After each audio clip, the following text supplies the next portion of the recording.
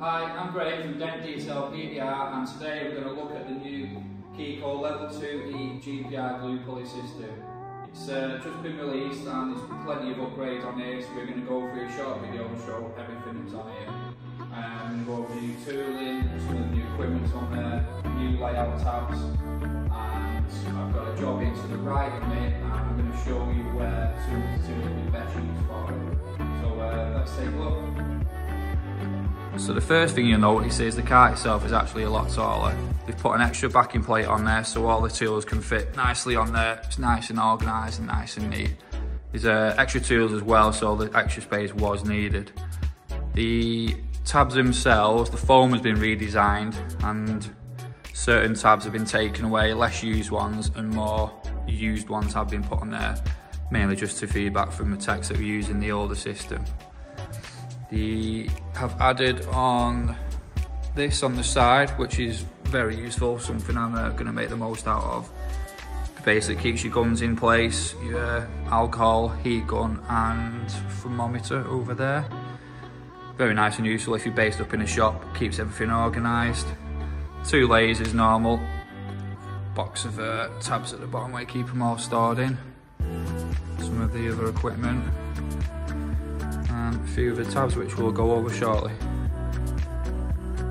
The E in the Level 2E system is for efficiency. So going with that, what they've done, they started with the bigger stuff on this side, working your way across, medium-sized damage, and then finishing off with the smaller stuff at the end. The tab tracks have been updated, so these here, they will slide over your tabs, like so. And then you're using any of the pulling equipment to pull the dent up and out. The reason why they put the bigger one is you were using sort of more tabs in one go. With that, you can pull them all up in one go. So effectively, you could be placing these two, if they were the same size, across each other like that. Use the longer tab track. So that'll slide over there as such, and then you're using your puller, if there's a different adapter on there, pulling it all up in one go. So starting off with some of these tabs, a couple of these were in the older set.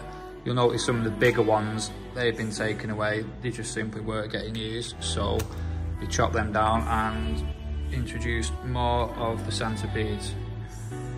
You can see there, pretty much like the old ones. They have filled the tracks in at the bottom, you'll notice that hole there, so if you're doing like a lateral pull from the side, you can use some of your hooks which you've got here, so that can hook through that hole and then you can pull retention from the side.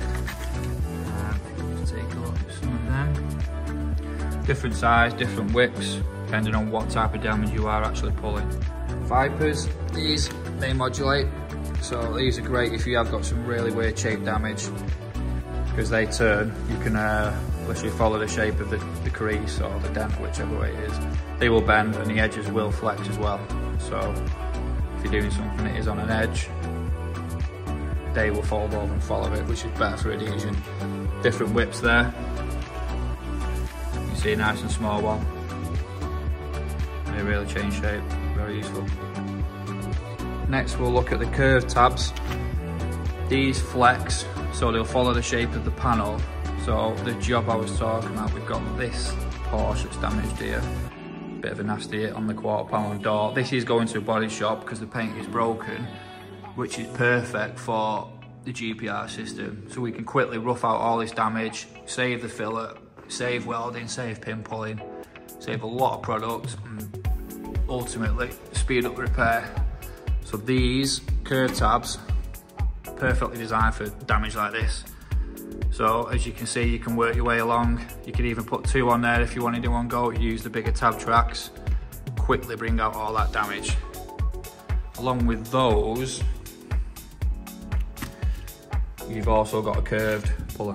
So that will sit over there, and then we're using one of the beams, and it will pull it all up and out in one go.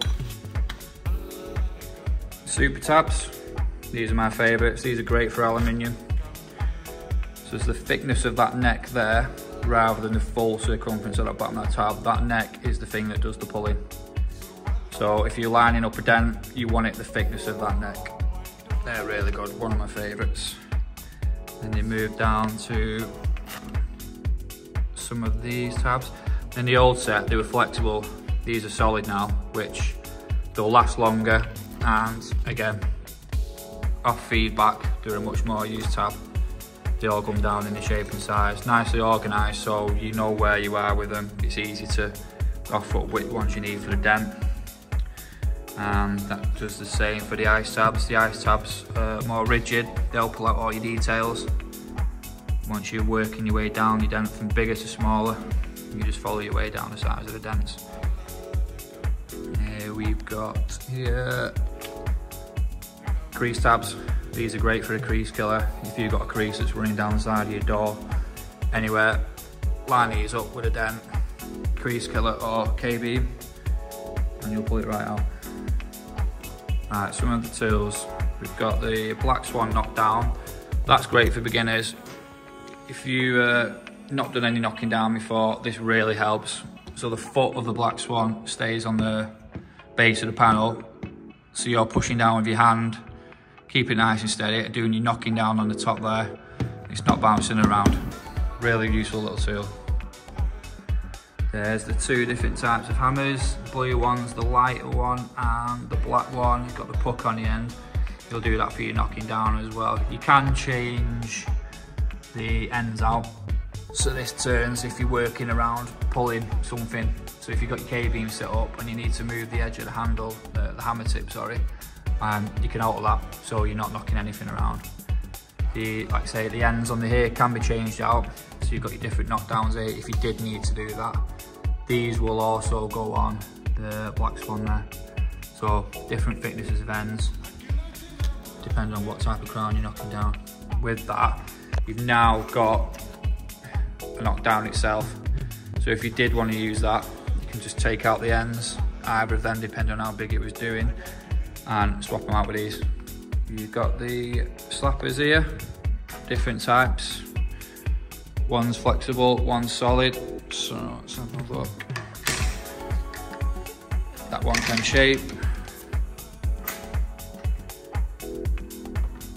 That one's a lot more flexible. So if you're knocking down something that's on a curved, a bit of a panel here, you can use the red one to shape it and bend it. It will stay in place if you're doing it two-handed, and it can follow where the crowns are going. Next, one of the main things that has been added on, which was they got a lot of feedback from, was this, the C-hook.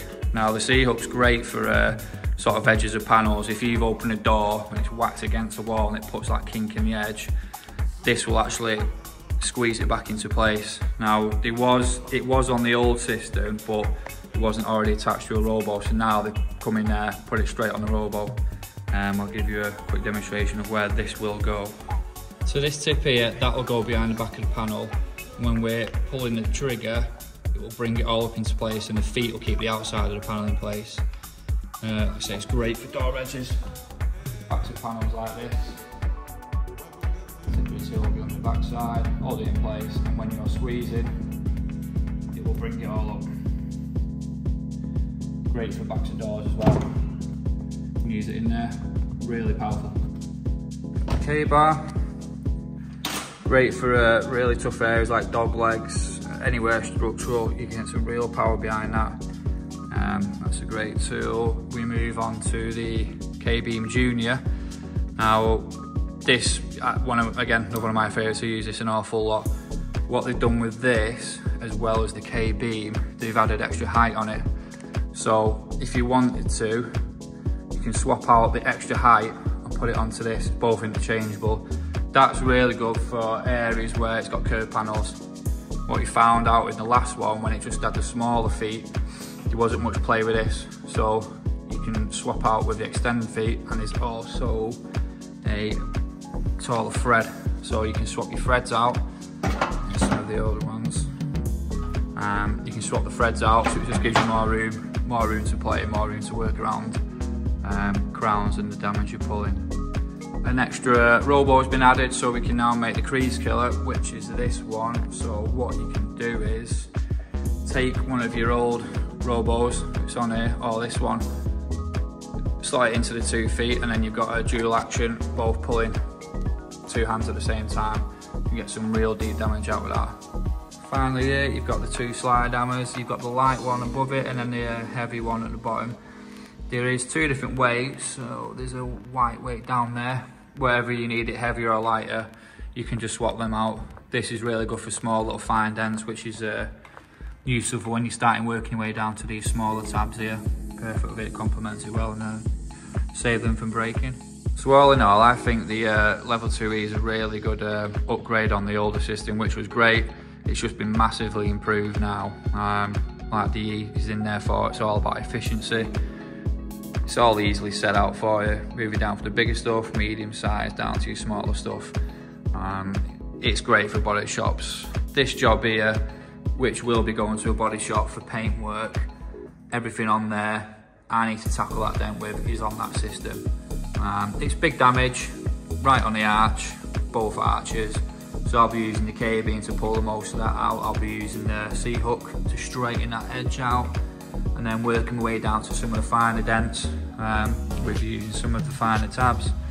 So take a few shots of the repair and show you which tools we use on it. So thanks for watching.